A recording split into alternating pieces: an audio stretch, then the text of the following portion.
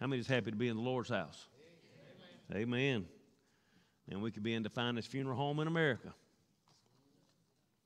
But God's allowed us to be here. Amen. Now, I'm going to go ahead and warn you about this sermon tonight. We're going to probably laugh a little bit and get under conviction a little bit. And it's going to start off kind of slow, but you just hang with me. Amen. 2 Corinthians chapter 5.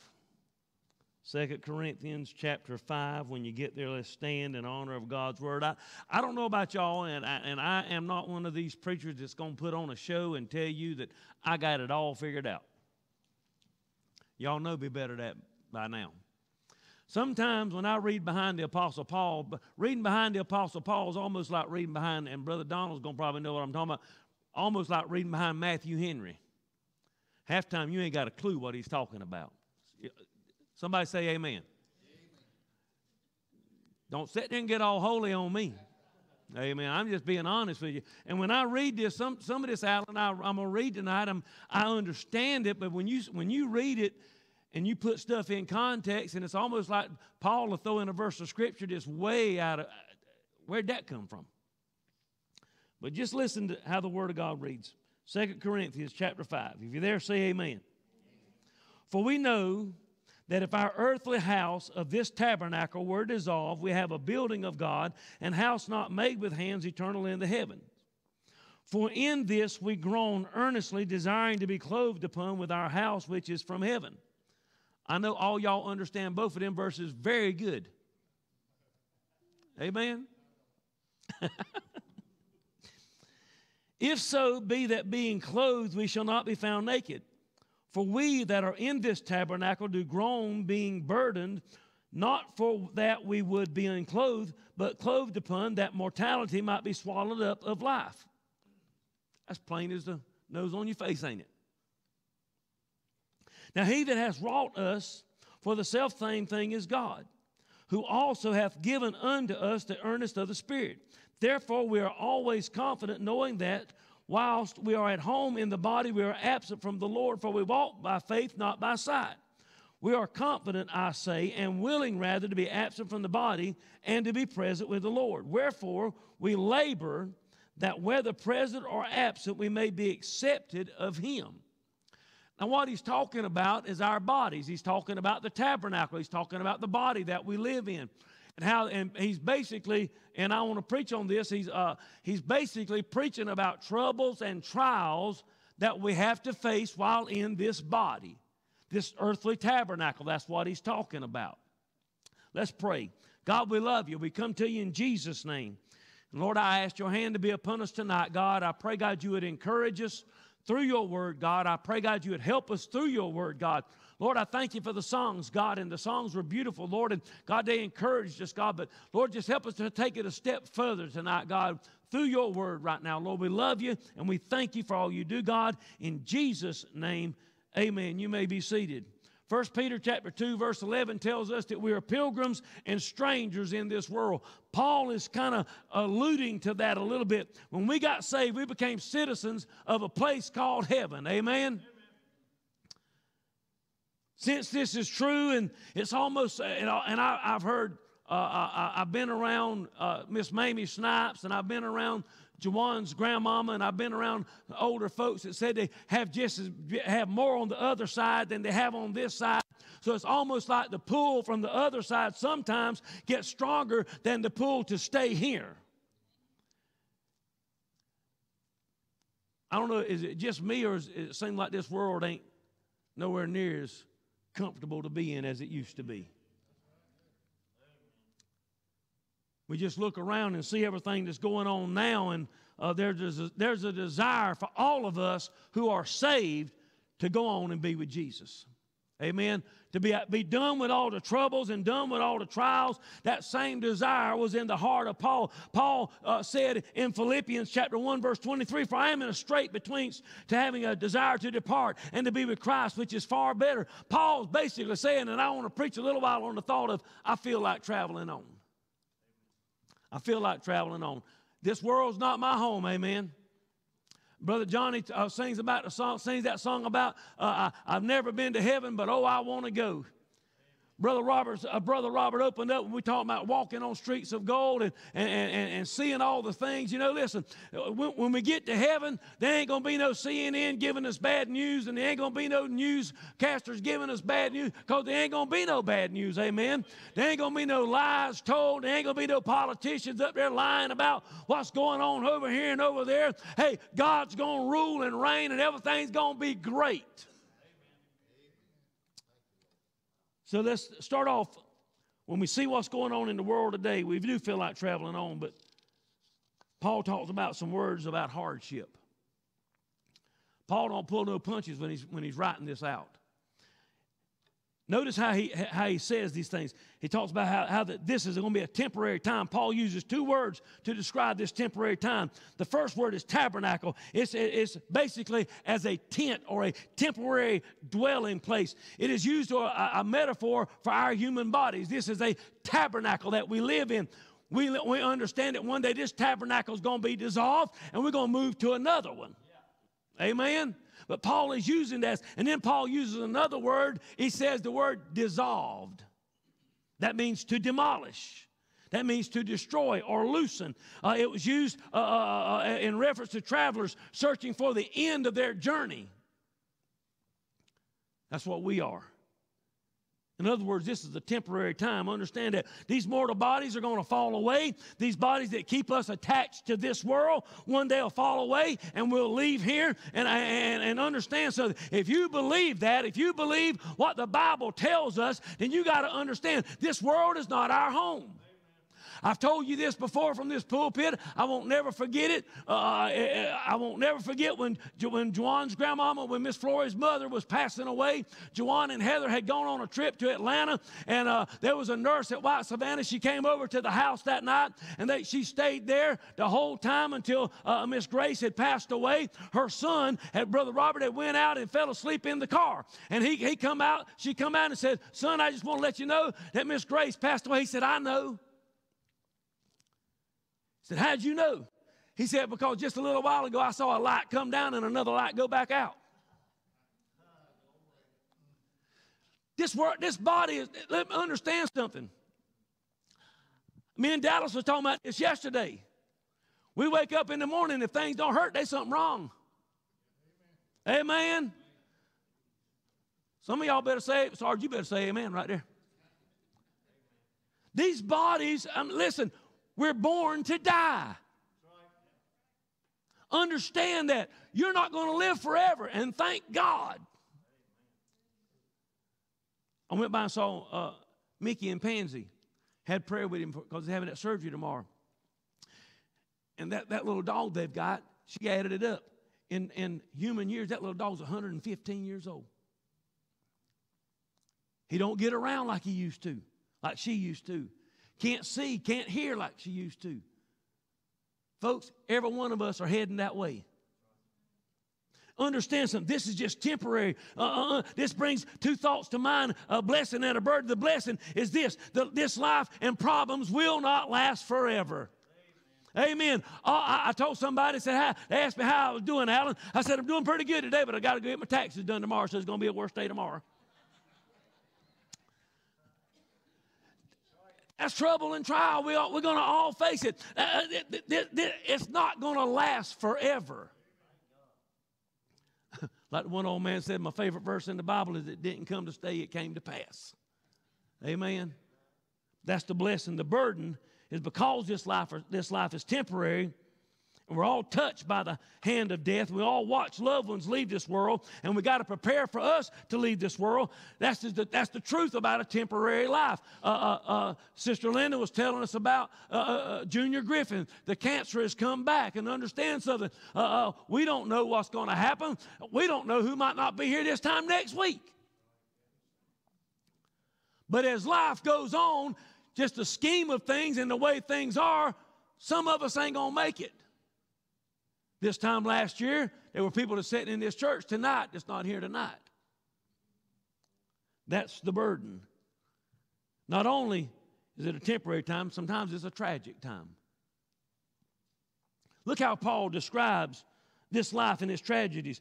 He uses the word groan in verse 2. That word means to sigh heavily within. He uses the word burden in verse 4. That means to be pressed down on the inside, mortality. In verse 4, the word refers to that which is mortal or liable to death. Paul is using these words to remind us that this life is filled with tragedies and trials and traumas. The Bible tells us in Job chapter 14, verse 1, man is born of woman, is of a few days and full of trouble.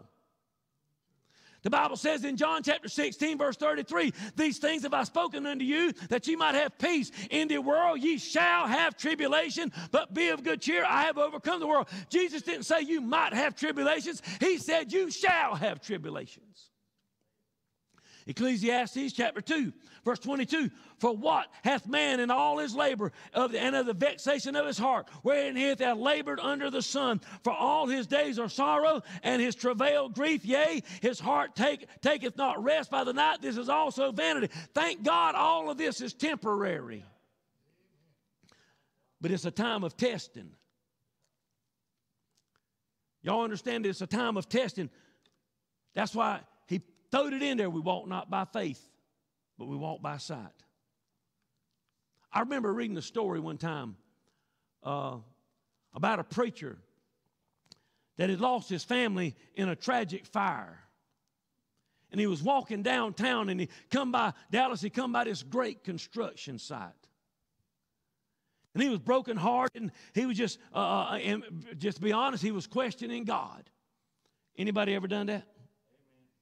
I know some of y'all all holy and you ain't never questioned God, but I'm just saying sometimes you do. He got to questioning God as he walked by. He noticed this one guy over there, Brother Donald, and he had a chisel and he had this piece of granite, and he was chiseling away on this piece of granite. And he looked at him and he said, "What in the world are you doing?" He said, if you look way up yonder in the gable of this big cathedral, he said, "You see that one little spot up there? That's like a triangle." He said, "Yeah." He said, "I'm carving this out down here so it'll fit when it gets up there." All your troubles and trials, all the stuff you're going through right now, God is trying to carve you out down here so that you'll fit when you get up there, amen. Understand something, this is a testing time. How many of us realize that God is testing us?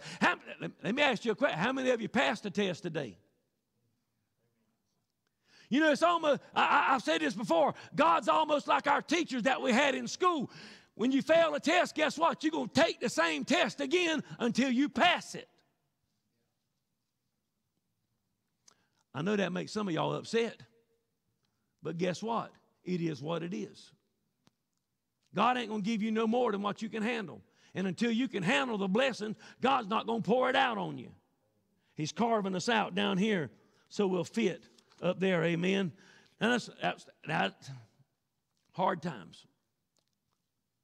All right, now y'all wake up. I'm getting ready to get you giggling a little bit. But Paul does say there's some hope. Paul shows us the downside, but he also points out there's a positive side. We have a comfort and hope. Paul has already told us about this life and all its ups and downs. Now he tells us there's some things to look forward to, amen. We got some things to look for. Paul's telling us that as this earthly life draws to a close, understand something. When you take that body and you put that body inside that casket and you take it down there to that graveyard. We was just at it. Me and Sister Dean was just at a graveyard last week. We take that body down there. Hey, that ain't the final resting place. Glory to God. And Brother Donald said this, and I told my wife I want this on my tombstone. This is but a shell. The nut's done gone. Amen. I'm telling you right now, you understand something. Hey, this ain't it. This ain't it. Revelation chapter 21 verse 4, and God shall wipe away all tears from their eyes, and there shall be no more death, neither sorrow nor crying, neither shall there be any more pain, for the former things are passed away. The glories that are our new bodies and our new homes, understand something, this glory is going to fade away. These bodies are going to fade away, but there is a glorified body that we're going to get one day, glory to God, that will not fade, it will not age, it will not get sick. After Paul, like I said, Paul said these bodies are dissolving right now. Heard a story about a little boy. He'd been listening to his mama, and one night his mama was putting this here white stuff all over her face. Some of y'all ladies know what I'm talking about, that beauty cream. She put it on her face, Adrian. She rubbed it in, and she'd take it off. And she'd rub it in and take it off. And finally, his curiosity got the best of him. He said, Mama, what in the world are you doing? She said, this is a beauty cream, son. And as she went to take it off, he said, well, Mama, it ain't working.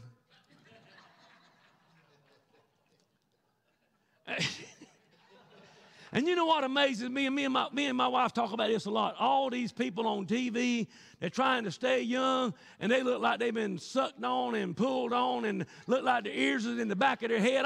Let me tell you something, folks. I don't care what you do, these bodies are going to die. These bodies are going to die. You can lift it, suck it in, tuck it in. I don't care how. Hey, 90 years old is still 90 years old, and 90-year-old body ain't going to make it. They might be smiling at you in the coffin, but they're still going to be just as dead. These bodies are temporary. Now listen to this.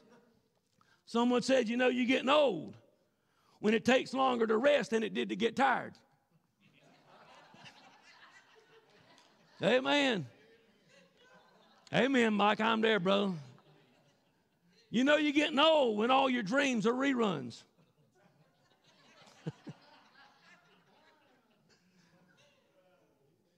You know you're getting old when you sit down in a rocking chair and you can't get it started. You know you're getting old when your mind signs a contract that your body can't keep. Amen. You know you're getting old when you don't care where your wife goes as long as you ain't got to go with her. Amen, Sarge. You know you're getting old when your knees buckle and your belt don't. You know you're getting old when you sink your teeth into a steak and it stays there. And you know you're getting old when everything hurts and what don't hurt don't work. Solomon said in Ecclesiastes chapter 3, verse 20, all go to one place. All are from the dust, and all return to dust. Amen. We ain't staying here. But the thing about it is, I'm glad we can laugh a little bit about it. But understand something, folks. We got a hope. We got a hope. Amen. Paul uses these words, we know in verse 1. We have in verse 1. We are always confident in verse 6. And we are confident. Paul ain't talking about a maybe. Paul's talking about a no-so. Glory to God. And I know that I'm going to heaven. Amen. I got a hope. And I ain't basing my hope on some wishing. And I ain't basing my hope on some lucky charm. I'm basing my hope on Jesus Christ. Glory to God. I'm basing my hope on something that I know is real. And Paul goes and talks about some words about home. It's a perfect place. Paul tells us that our building or our builder is God. Now, you look at what God has built down here. You're looking at a sin-cursed world. Somebody talked about one time how we got the beautiful roses and the beautiful flowers and the Grand Canyon and the sky, the blue sky and all the beauty. There are some beautiful things on this earth, but we're living in a sin-cursed world. Imagine what it looked like when God made it. And imagine what it's going to look like when God comes back down and redoes it. Amen? So if God built it, we can't even imagine what it's going to look like. But in reality, if you're truly saved, like Brother Robert sang that song, I ain't worried about the crystal sea. I ain't worried about the street of gold. I'm not worried about Peter, James, and John. My Lord, just find Jesus. That's where I want to be. Amen. If there's anything more important in heaven than Him, then you ain't going to the right place. It's all about Jesus. This world right now, the Bible tells us in Romans chapter 8, verse 22, this world right now tainted by sin and it's cursed by sin. But one day God's going to wipe away all tears. Revelation 21, verse 27. And there shall in no wise enter into anything that defileth, or neither whatsoever worketh abomination or maketh a lie, but they that are written in the Lamb's book of life. Amen. Not only is it a perfect place, it's a permanent place. You know, you know what upsets me? You work like a dog, you build a house, or you buy a house, and then you got to work on that joker. Every year. You got to clean out a gutter, you got to do some painting, you got to wash it, you got to do something. And understand something. I was talking to someone today, and they were talking about a church, and I'm not going to call the name of the church, but they told me the rafters are falling in, the foundation's crumbling. Y'all realize if we stay here another 100 years, if time lasts another 100 years, most every house we live in is going to be gone. But there's a place we're going to. It's a permanent place. Y'all realize that Methuselah's been there longer than he was alive? And it ain't changed. Let me read you just one little illustration, then I'm going to come to a close. Years ago, men used to sail around the Mediterranean Sea. The Mediterranean Sea is called the Mediterranean Sea because it's supposed to be in the middle of the earth. Every now and then they would go to the Straits of Gibraltar. They would venture out a little ways into that open sea. Then they would come back to the Straits of Gibraltar, back into the Mediterranean. That great rock Gibraltar, rising up out of the sea, had some caves, and these mariners would go into these caves and rest for a while. They chiseled on the rocks of Gibraltar the words in Latin, Ne plus ultra, which means there is nothing beyond. They were scared to go out. As far as they knew, they were stepping out of a place that they had no end. Then one day, a man named Christopher Columbus set sail. He sailed all the way to the west. We know the story about Christopher Columbus. Came to a brand new land, discovered the Americas, and went back and told everybody what he had seen. Well, some of the mariners went back up to the Rock of Gibraltar and chiseled off the word N-E, nay, and simply left the words plus ultra. The inscription, which before had read no more beyond, now simply said more beyond. I come tonight to tell you there's more beyond this life. Folks, heaven is more real than the pews you sit in. Heaven is more real than what you're looking at right now. Hey, how can you say that, preacher? Because what you're looking at right now will dissolve away. And heaven won't. Amen. I hope you're encouraged tonight. I know the devil fights us. I know every last one of us has got troubles and trials. We got family situations. We got sicknesses and got a lot of stuff going on. Let me say, life's life. I told y'all before, it shocked me when I got saved that they sent a water bill to my house. The nerve of them people. I'm a Christian, bless God. I shouldn't have to pay for electricity. I mean, but that's life. Amen? That's life, and it ain't going to get no better. But we still got hope. And my hope ain't in Donald Trump. And my hope ain't in the Republican Party. Sure ain't in the Democratic Party. And Joe Biden, I ain't going to go there. We done laughed enough tonight. Our hope is in Jesus. Amen. If you would bow your heads.